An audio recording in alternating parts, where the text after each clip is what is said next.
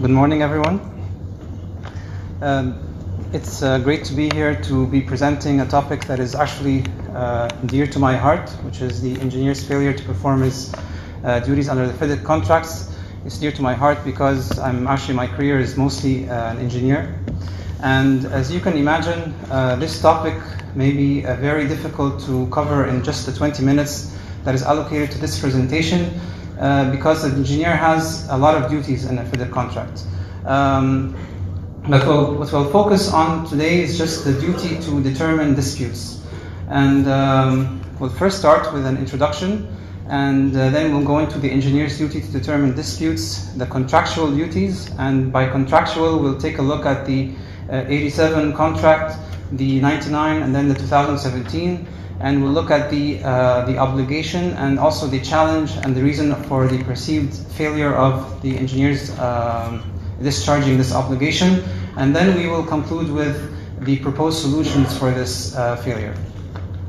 The introduction is comprised of 2 points. First of all, there's an overview of the engineer's general role in the FIDIC contract, and then there's the perceived engineer's role in the construction industry. So the first one is the contractual one. The second is the perceived roles of the engineer from the practitioner's viewpoint. So the first one, in the 1987, there's a particular clause, the 2.6 clause, which obligates the engineer to act impartially. So this clause is actually in the construction contract between the contractor and the employer, and the contractor is fully aware that the engineer has an obligation to act impartially. And of course, what that has done is that in practice it's a conflict, because the engineer is paid by the employer and yet he's taking on a impartial role, almost like a judge. So of course it didn't work. There was a lot of disputes. Engineers that were not discharging this obligation properly because of this conflict of interest, and that's why in 1999 this is the last time you'll see the word impartial in the FIDIC contract until to date.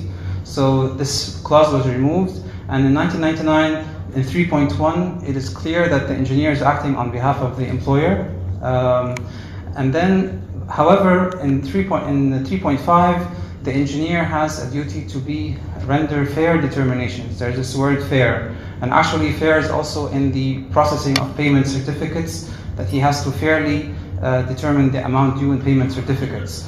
And this issue creates really two problems. The first problem is that the engineer, according to clause 2.5, can actually initiate a claim on behalf of the employer, and here he is. If this claim is disputed by the contractor, he is the one that's going to fairly determine this claim, and therefore even if he wears a different hat in determining this claim, then of course he's subject to criticism from the employer. How can you prepare a claim that is flawed in the first place? And the second, of course, issue is the word fair. So what does fair mean?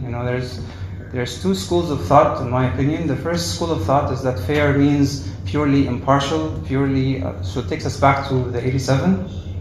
But of course it triggers the question, if that's the case, then why was that clause removed of being impartial? And the second viewpoint is that fair means properly managing the contract with the risk allocation between the employer and the contractor, the agreed risk allocation. So by that I mean, if a contractor agrees with an employer to risk allocation that is the contractor assumes all the risk, so it's an unfair contract, so to speak, then what is fair from the engineer to do is to manage the agreement of the parties with this risk allocation and not diverge into principles of fairness and equity that deviate from this agreement. So this is another school of thought as to what this fair determination means. Now, in 2017, this problem was resolved a bit by saying that you have in clause 3.2 that the engineer is still deemed to act on behalf of the employer. However, there's an exception. The engineer is not acting on behalf of the employer when rendering a determination. So in that case, there's an exception that the engineer is acting on behalf of the employer. And actually, there's a new word that is introduced in the 2017 edition, which is the engineer will provide neutral, he's going to be neutral. So not impartial, not fair, although fair is mentioned also in the determinations clause. However, he is deemed to be neutral when determining disputes. So now going back to the second part of the introduction, which is the perceived engineer roles in the construction industry. So in my opinion, there are two roles.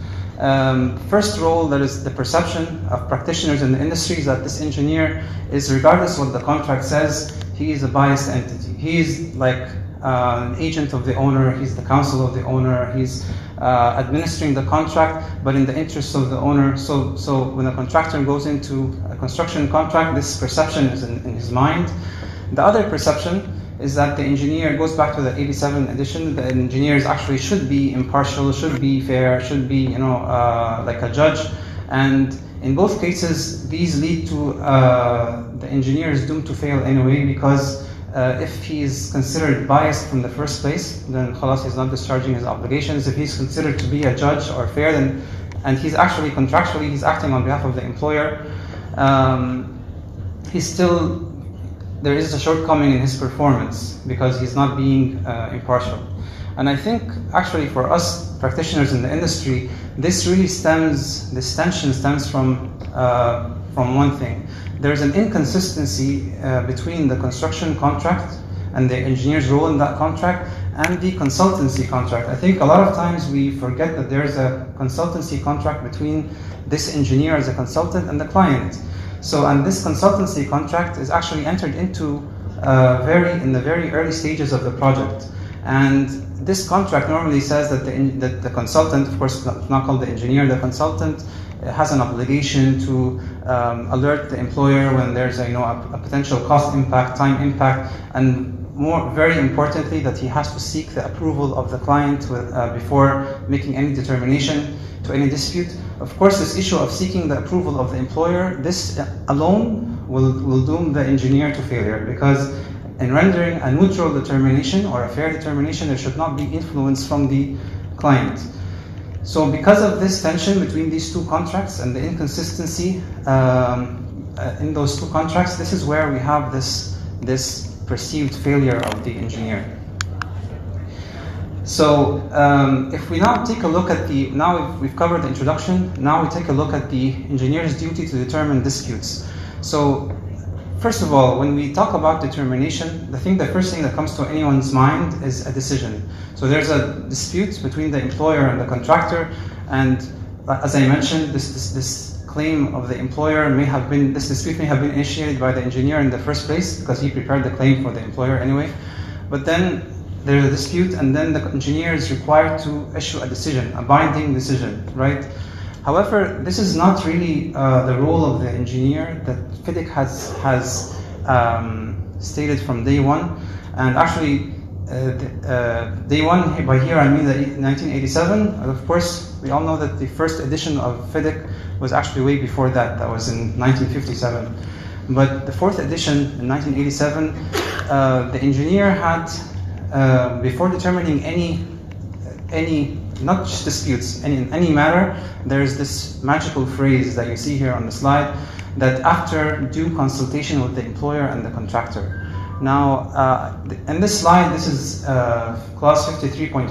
However, I've conducted a word search on this phrase, and it's repeated in the 1987 edition 21 times. So the engineer, before doing any decision, any assessment, has to duly consult between the employer and the contractor. There has to be an effort that is conducted. It's not, you cannot just issue a decision and that's it. This effort must be shown. In 1999, these 21 locations are all consolidated into one clause, which is 3.5, and it says here that the engineer shall consult, which is the word in 1987, but then there's another phrase that is added, which is in an endeavor to reach an agreement. So in this case, not only does the engineer consult, but he has an underlying purpose, an objective. He is striving, because the word endeavor is really, it actually signifies effort. So he has to be striving to reach an agreement between the parties. This is his goal. And then in the case that this effort is not successful, Then and only then, first of all, if it is successful, then you see in the second paragraph, the engineer has to record this agreement and notify the parties accordingly. If it's not successful, then the engineer, then and only then can the engineer render a determination. Now, in 2017, you see this phrase in the 1999 contract that says that he shall consult with each party in an endeavor to reach an agreement. That phrase has been expanded to this. So, actually, the determinations clause, the 3.5, became an elaborate clause, 3.7, which is divided into several parts. The first part being this consultation to reach an agreement, and then there's this determination process itself. But then, let's look at this endeavor to reach an agreement and how it is expanded here. The engineer is now taking, I would think, that's like almost like a mediator-like role, okay? And you find some elements here. So, for example, the engineer, of course, will consult, but he will meet with the parties jointly and or separately. Just like in a mediation session, the mediator meets with the parties first openly, and then we go into caucus sessions. The engineer tries to, the mediator tries to,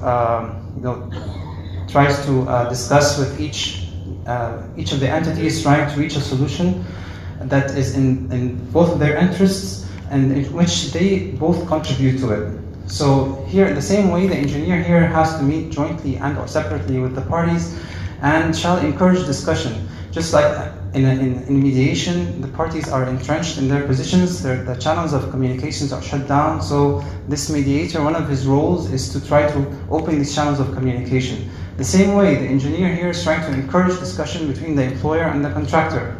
And not only that, the engineer is also a record keeper. So you see here in the last, the highlighted sentence in the first paragraph, the engineer will record the consultation meetings in the minutes of meetings and whatever. And when there's an agreement that is reached, then the engineer records this agreement in a notice of the parties' agreement, and the parties sign to this agreement. So this is really, this explanation is for how he endeavors to reach an agreement between the parties. If agreement is not reached, then the clause goes into the determination, and if a party is dissatisfied with the determination, so on and so forth. But this just represents to you what the engineer's role really is in determining disputes. It is not to decide a dispute. The engineer actually is a problem solver. He's really trying so hard to reach an agreement between the parties to minimize disputes. This is really the ultimate role of determining disputes of an engineer that I believe is not really practiced in the industry. So what are the challenges and the perceived failure? We've just seen now what was required of the engineer contractually from 87 until 2017. And so from my experience, first of all, the perceived failure is that the engineer normally makes no effort to consult with the parties. The other thing is that the engineer, because of his contract with the client as a consultant, he will consult probably with just the client and try to get the approval of the client, and then he will just issue a decision without consulting with the contractor. Both of these cases are in deviation not only of the 2017 edition, but of the 87 edition as well. And 3 and 4 is the engineer is normally caught up in the contractual frame. So the engineer is just looking in a very tight box of what the four corners of the contract, and is not really trying to think into like solutions. The engineer, as the fourth point shows, he's endeavoring, he's actually striving, he's creating an effort, he's trying to find a solution that is in the interest of both parties.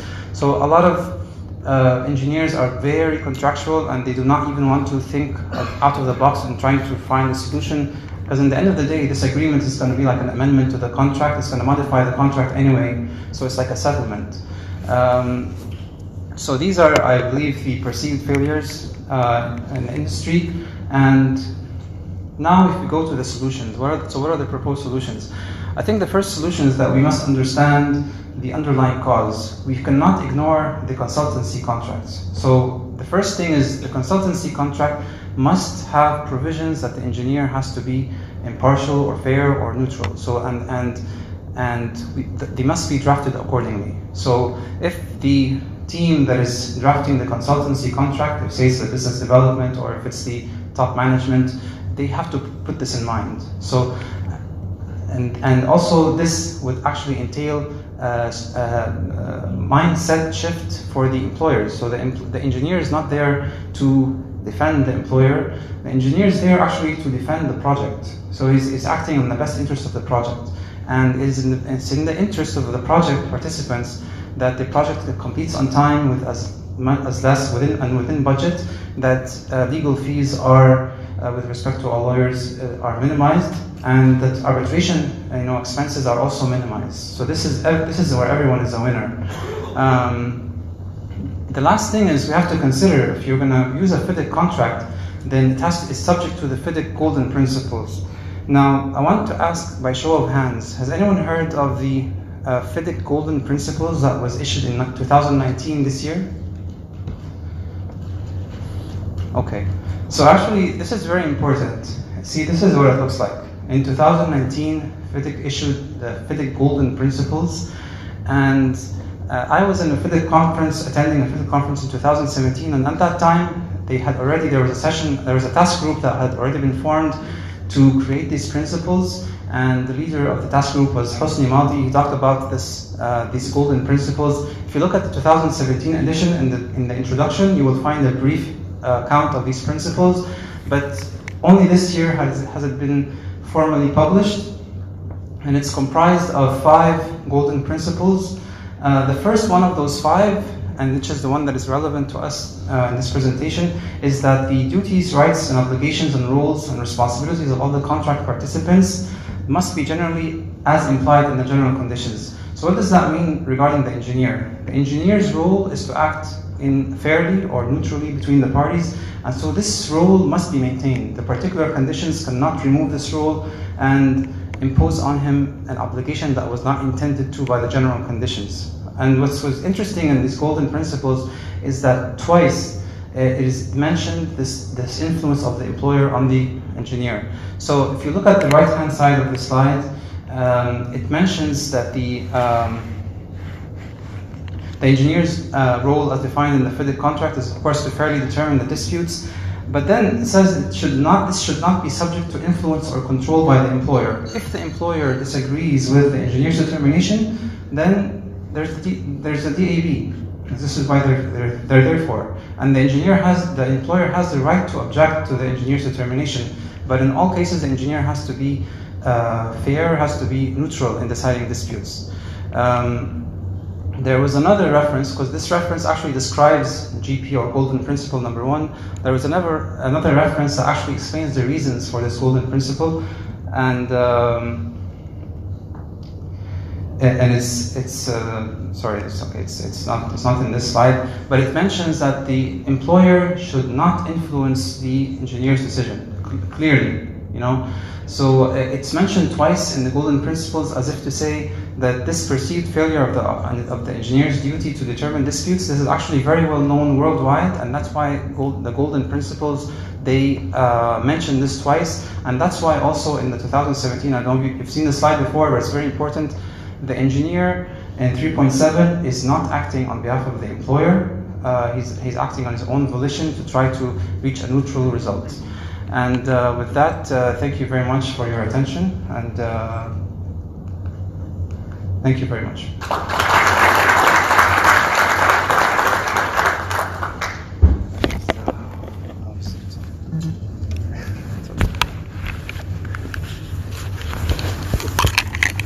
Thank you, Waleed.